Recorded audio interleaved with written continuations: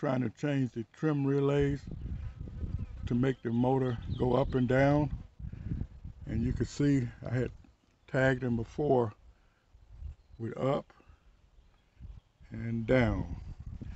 Well, one of these went out, so we tried to figure out which one it was, and I truly believe it's the up one that's still working. The down one definitely not working. So we're going to replace both of them today. It's a very simple procedure. And the screw to go in there, let me point it out right there. I already removed that one that went to this one right here. So we're going to unscrew this one and replace with new screws and new parts, new relays, okay? And that way, when we click on hot wire it, this just make a clicking sound. This will make a clicking sound.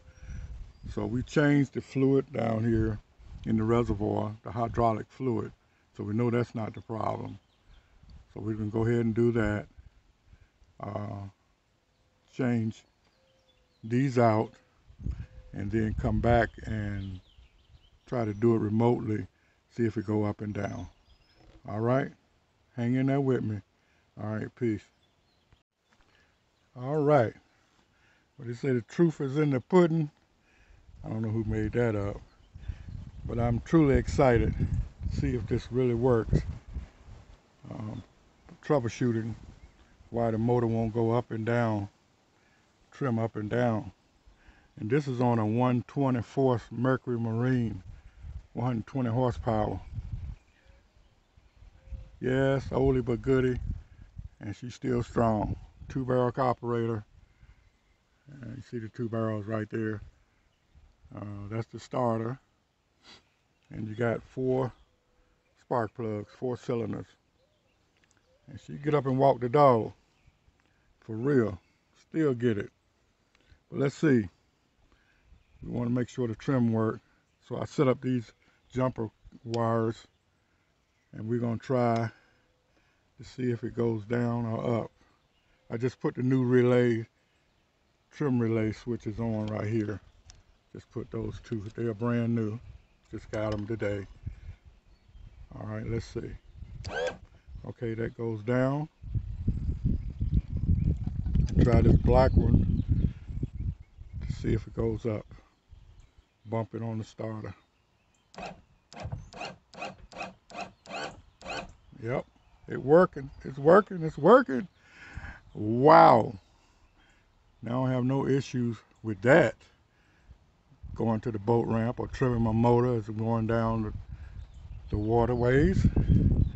All right, it's simple and easy. So if you're having that trouble, you can also put a new solenoid, which I did last year.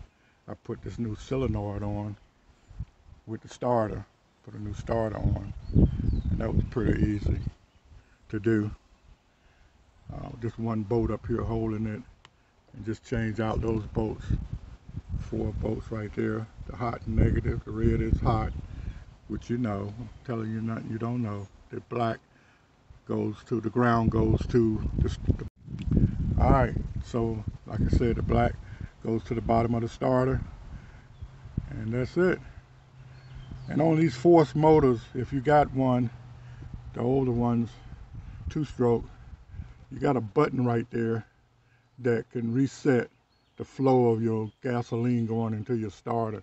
Sometimes it'd be hard to start, but make sure you can push that one time and reset the flow of your gasoline going to your starters.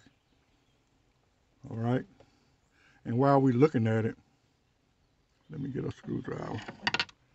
While we're looking at it, I don't know if you can see it or not, but the glare is kind of rough. But right here, yeah, you can see I got a little red dot. I used some fingernail polish from my wife, and I put a dot there. When it's wide open throttle, this red dot should line up with the dot up top, and you can check your throttle linkage, see if it's proper, push it all the way down for wide open. And when you do that, these two red dots should line up, and you got the same for the bottom carburetor down here as well. So that's just a little hack I found that's working, and it means a lot, because if you got it wide open and it's still these marks aren't matching up, then you know you're not going to get the full power out of your carburetor, out of your motor. All right.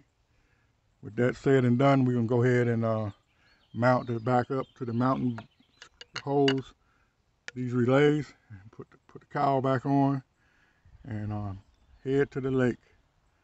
All right. Peace out. Hit that like button, help out my channel.